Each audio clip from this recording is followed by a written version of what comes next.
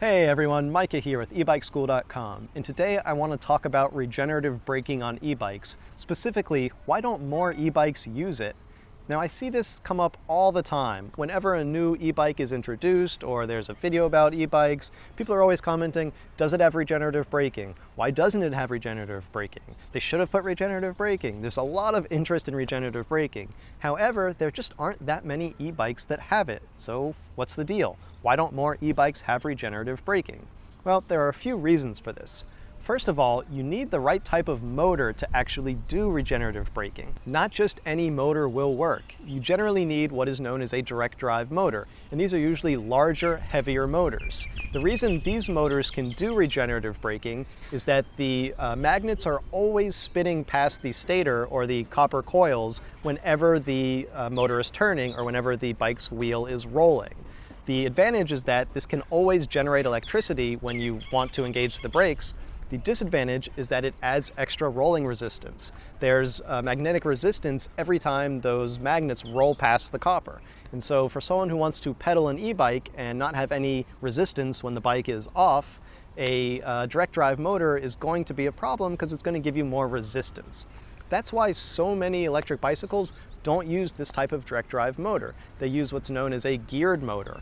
And geared motors actually have a centrifugal clutch or a spring clutch, which means that when the motor isn't being powered, the bike is just coasting, that the motor is not actually being engaged. Those magnets are not spinning past the copper coils, and you're not getting that resistance. That allows the motor to freewheel in the forward direction, and someone can pedal the electric bike just as easily as they would pedal a normal bike. The disadvantage is that you just can't do regenerative braking if you don't have those magnets spinning past the copper coils. Now, this isn't always true, and there are a few geared motors out there that can do regenerative braking. The reason they can do it is they've actually had the clutch removed or frozen so that it is always engaged. And what that means is that the magnets are always spinning past the copper. Again, advantage, you can do regenerative braking now with that geared motor. Disadvantage, you're going to have more resistance when you're pedaling without any electrical help. This is also the reason you won't see regenerative braking on mid-drive bikes. And I see this question a lot, why don't mid-drives have regenerative braking? It would make so much sense. Well, the problem is, again, they usually have either a spring clutch or a freewheel in the mid-drive motor, and that means that the motor isn't spinning when the bike wheel is turning without any electricity being applied. So you're not getting that parasitic loss, but you're also not getting the ability to do regenerative braking. The second reason that a lot of bikes don't have regenerative braking is simply that it doesn't actually create that much useful energy. Now, it does create some useful energy, but I found that in my own experience, I rarely get a return of more than around 5% of the energy that I use on a ride returned as regenerative braking energy. That means that if I'm going out on a 20-mile ride, I'm never going to get more than about 1 mile of charge back into the battery. Now, 1 mile is obviously good, and if I only had 20 miles of range and I needed to go 21 miles, that would get me the extra distance. But it's just not a huge amount. It's not like in cars that can generate higher percentages, often 10, 15%, simply because they have more rolling mass and they're not fighting air resistance as much the way bikes are. So more of that energy that they put into driving can be recaptured in regenerative braking. For bikes, the equation just doesn't work out as well, and we just don't capture as much of that energy back into the battery, which means that it's not always worth the cost to put it in. Speaking of the costs, that's sort of the third reason that you don't see so many e-bikes with regenerative braking. You have to use parts that are a little bit more sophisticated. You have to use a controller that actually has built-in regenerative abilities. That's a slightly more expensive controller. It's a little bit more of a complication. You need a battery that can handle the regenerative charging.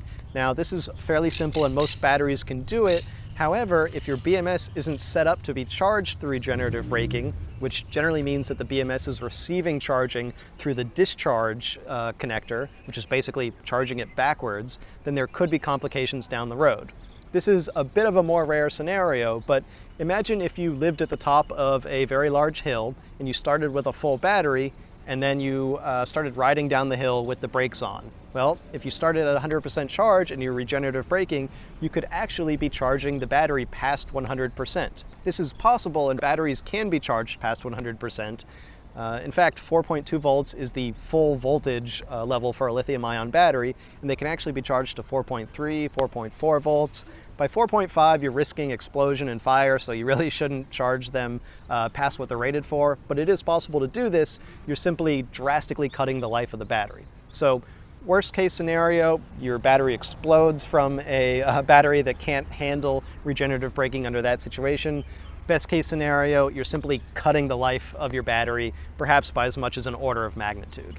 So there are more expensive parts that go into creating an e-bike that can handle regenerative braking. You need a BMS that is designed to do this safely. You need a controller that can do this. And there are bikes that do that. The Rad City is one that does it. The Rad Wagon used to, but they're switching to a new geared motor, so they don't anymore. And there are other bikes out there that do regenerative braking, but they're just becoming a lot more rare these days for those reasons. So many bikes are using geared motors which don't allow it. The regenerative braking function doesn't create that much usable energy, and it's simply more expensive to use parts that are designed for regenerative braking. So for those reasons, most e-bike manufacturers are just passing on it. If you want to get a bike that does regenerative braking, that's awesome, and it's a cool way to charge your battery and get a little bit more range, but keep in mind that it's just not going to be, doubling your range or creating some huge improvement like people might imagine that it would. All right, so I hope that covers some of the reasons why there just aren't that many e-bikes out there that do regenerative braking, and why it seems like so many manufacturers are passing on that function. Thanks for watching, everybody. Last but not least, let's choose the randomly selected comment from my last video that will win one of my books in the giveaway. And the randomly selected commenter is CP297421. So congratulations, just let me know which one of my books you'd like and where to send it. You can choose from my books DIY Lithium Batteries, DIY Solar Power, The Ultimate Do-It-Yourself E-Bike Guide, and Electric Motorcycles. And anybody else who wants a chance to win one of my books for free, all you have to do is put a comment down below, and hopefully you'll be randomly selected at the end of my next video. And for those that don't want to wait that long, you can always find my books on Amazon. Thanks for watching, everybody. I'll see you here next time.